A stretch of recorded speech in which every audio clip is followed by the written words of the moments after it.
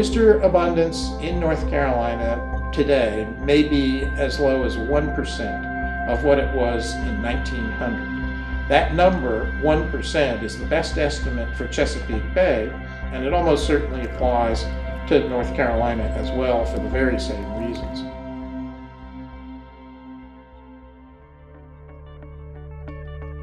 So we're in a system in the southeast that's largely sedimentary, in which there's little or no natural hard substrate except what oysters themselves provide in the form of the reefs that they construct and perpetuate over multiple generations. For the past few decades, researchers at the University of North Carolina's Institute of Marine Sciences have been studying the services oysters provide to coastal ecosystems. Oyster reefs provide a number of benefits to the environment. These include water filtration, nursery and foraging habitat for fish and other animals, and a substrate for invertebrates to live on. Oyster reefs may in fact be trapping a lot of carbon because there's a lot of sedimentation within the reef structure because oysters grow up and then things get trapped into them. They poop and they draw material out of the water and deposit it within around themselves. So that has a high potential for storing carbon as it gets buried and the reef builds on itself. Here, Justin takes a core of an oyster reef to study its potential for trapping carbon.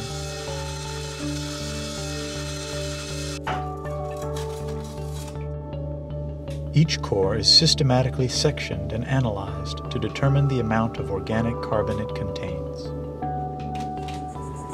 Bivalves, these oysters, producing their shells, it's actually releasing CO2 in the process.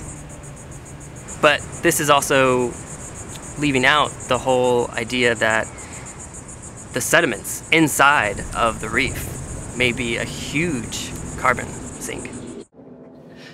When carbon in marine and terrestrial plants is buried in the sediment, this can represent a removal of carbon dioxide, a major greenhouse gas in the atmosphere. I've recently become more interested in oyster reefs and oyster restoration specifically because oyster reefs are the natural stabilizing structure that we've had historically in North Carolina. Oyster reefs grow intertidally in North Carolina, so they are typically fringing along a marsh, and they, because they're kind of a cement structure, they buffer the wave energy and actually protect the toe of the marsh and prevent it from eroding. And so if we start taking a lot of the shell that the Division of Marine Fisheries collects from restaurants and through the recycling program and start to build oyster reefs along our shorelines again, we can actually do two things. We can create a habitat for living oysters for spat to settle and also for fish, and we can also stabilize the shoreline in a way that was done naturally to begin with.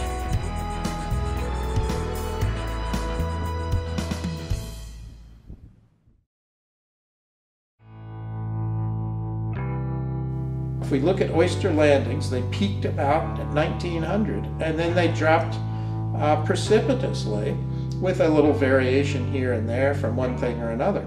One of the problems and reasons that oyster harvest was unsustainable was that with this heavy gear of dredges and of something called tongs, which are hand pinchers, we actually harvested the substrate on which the oysters were attached. So, in other words, we destroyed the habitat responsible for perpetuating an oyster stock in the course of taking live oysters.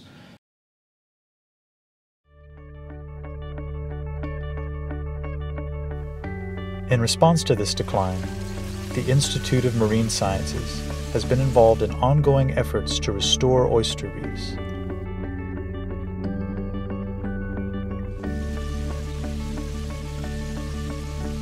Much of their work has attempted to maximize the effectiveness of these restoration efforts.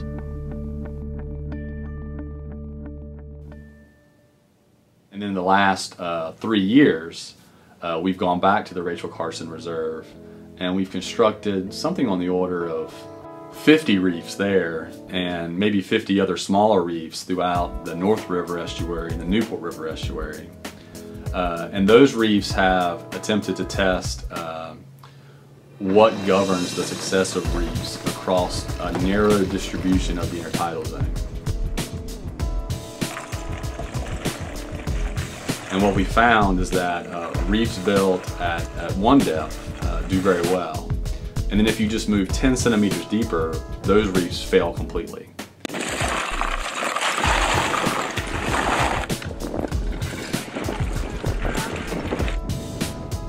One graduate student is exploring what mechanisms may be causing these reefs to fail.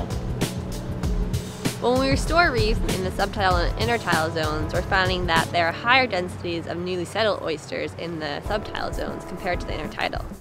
But if we look at oysters on established reefs, we actually find higher densities of oysters that are adults in the high intertidal zone.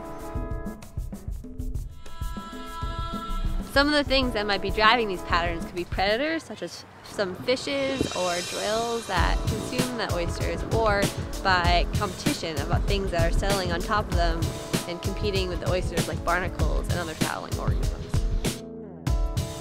To test this, I'm putting out oysters at different elevations in the subtidal and intertidal zone and controlling what things can compete with it, in hopes to find out if the competitors are part of the factor that are driving these patterns.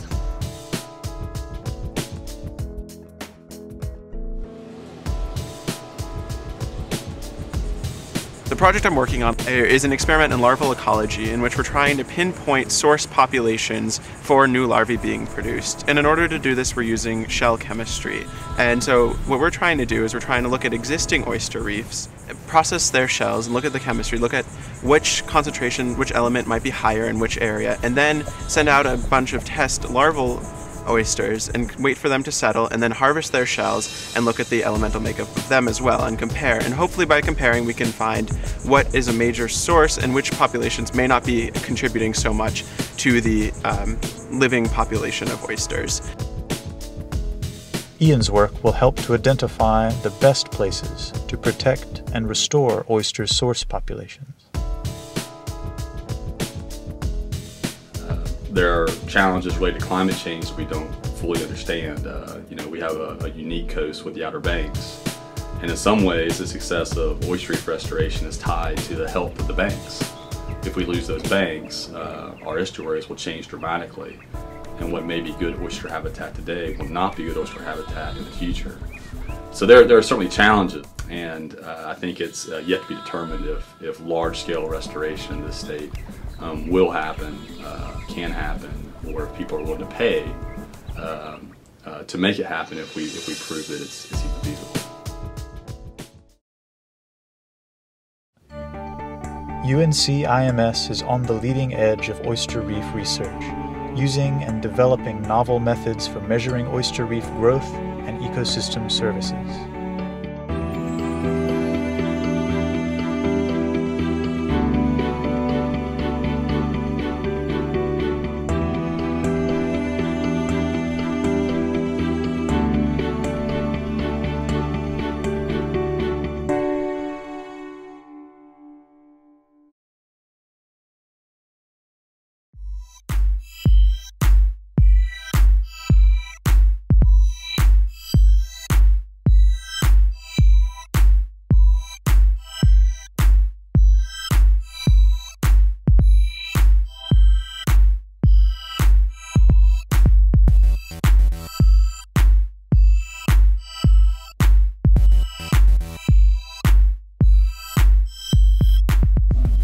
My favorite way to eat oysters is to steam them and then dip them in hot sauce with enough horseradish to jazz me up for a while.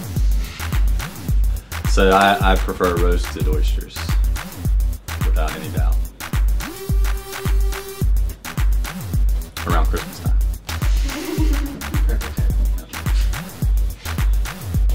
Oysters roasting on an open fire. Oysters roasting on an open fire.